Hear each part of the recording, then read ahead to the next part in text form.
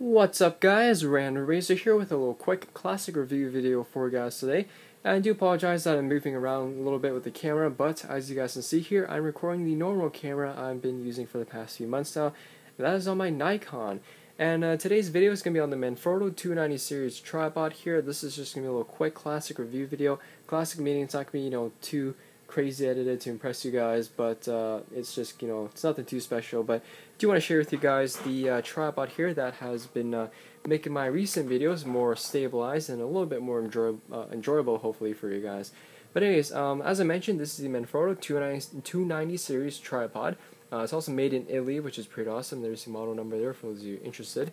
Yeah, well, 290 is model number. And on the top here, we also have the, this is the tripod head, and that's the model number there, if I can get a good shot at it. There we go. Nope. You know what? I give up. Alright, if for those of you interested in the head, just comment down below and I'll just, comment or type you guys the model number on that. But anyways, this particular head here is a three-way head, and it can, I'll just show you guys. It's kind of hard to record this with the iPad. This is pretty ridiculous. But anyways, you can turn it from side to side, or pan, I mean. You can turn it up and down, of course, and the three-way, so the other one is you just twist this little lever on the back here. You can also set the camera in a portrait mode, and hopefully my camera won't fall. There we go, see? You can also set it in the portrait mode, hence why it's called a three-way head. Three-way head, at least this particular one, it's more of a hybrid head, so it's great for video, it's great for photo.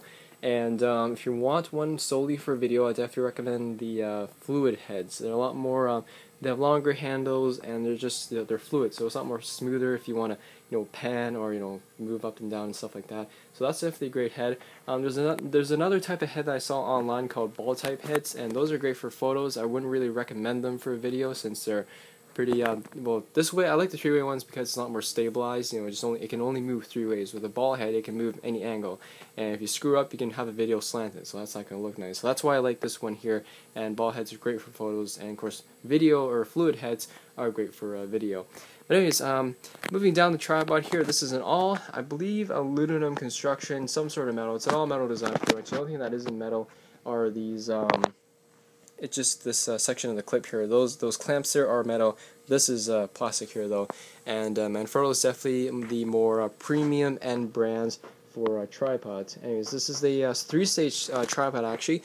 I only have it in the second stage, but you can unhook those two clamps here, and it can go even higher. But I think this is high enough for me for what it is. But anyways, so yeah, it's an all-metal construction, which is pretty awesome. It's also made in Italy, which is also very nice. And ironically, if you're wondering what that squeaky noise is, my chair is running back into the table there that I'm sitting on. But anyways, the head here is actually, well, it's all metal design, which is pretty nice as well, but it's actually made in China. So when I took the head off, it's made in China on the bottom, so that's pretty ironic. But it's pretty good quality head for what it is though. But nonetheless, the main important thing is the tripod here as well, and that's made in Italy, so you're definitely getting a good quality tripod.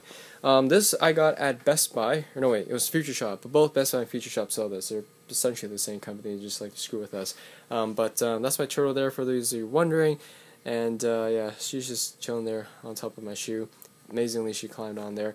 But anyways, back to the tripod itself. So yeah, it's a three-stage tripod, and yeah, oh yeah, what was I talking about? Oh yeah, I was picking up at Future Shop and Best Buy. It retails at Future Shop and Best Buy for $189, which is pretty crazy for a tripod.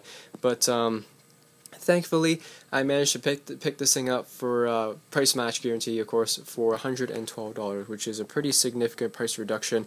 I did want to spend a little bit extra money on a tripod because I didn't want to buy one in the future. Believe it or not, generally tripods that are like under $80, $70 are not really the greatest because they're fairly flimsy and cheap. Even though it is pretty expensive for what they are, spend the extra money on something decent. Velbon's a good brand, and Manfrotto is definitely taking it up to the next level. But yeah, so far I'm pretty happy with this tripod. You can also set this in two different angles. So technically you can set this at any angle, but there's these little clamps here, and you can set this at two stabilized angles. So the one is like this, and the other one is a more downward angle. So it's great for macro shots or something like that. But yeah, unfortunately this doesn't come with a bag or anything, which is a little bit weird for an $189 tripod. But I saw this. I got them to price match B&H for $112. So for those of you in the U.S., you can get it on B&H, and I think that's free shipping. And of course, this is what it looks like. Let me just back up here without bumping the table. This is what it looks like with my camera on. Can I back up anymore? Yes, I can. Alright, so there's the bottom of the tripod. There's the top there. So that's what it looks like with the camera on it, which is pretty decent for what it is. And yeah, not much really else to say about this particular tripod, but I definitely recommend Manfrotto if you're looking for a new tripod or getting a tripod for your DSLR or even point and shoots, because I'm pretty sure point and shoots have little slots on the bottom there or little screw holes so you can put a tripod on.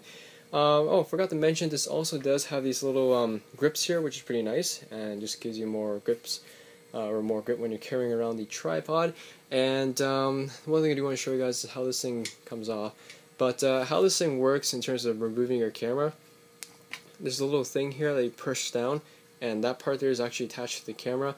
Do keep in mind though, make sure when you have this on that make sure the clamp's all the way in, because if it isn't, you can knock your camera over, which I almost done.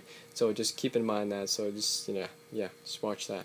This clamp here is not my most favorite thing, because the screw hole that screws into the camera, you need like a quarter or something like that, because there's no space for your fingers to actually twist it yourself, which kind of sucks, but nonetheless, I think the rest of the tripod makes up for that little deficiency. Anyways, what else? Oh, you can also set this part here to make this part go up and down, and Manfrotto advertises this little rubber ring there. I don't know if you guys can see that, but this little rubber ring here, so if you unhook this and the thing accidentally falls down, this will cushion the impact so it doesn't wreck your DSLR. But that's one thing that they advertise. And that is pretty much it for this video. So anyways, that's my little unedited classic review of the Manfrotto 290 series tripod. It's a pretty awesome tripod. This is what makes my videos a lot more stabilized. So yeah, this is not my normal video of moving the camera around like this so much. But anyways, thanks for watching guys, and I will see you all next video. Peace.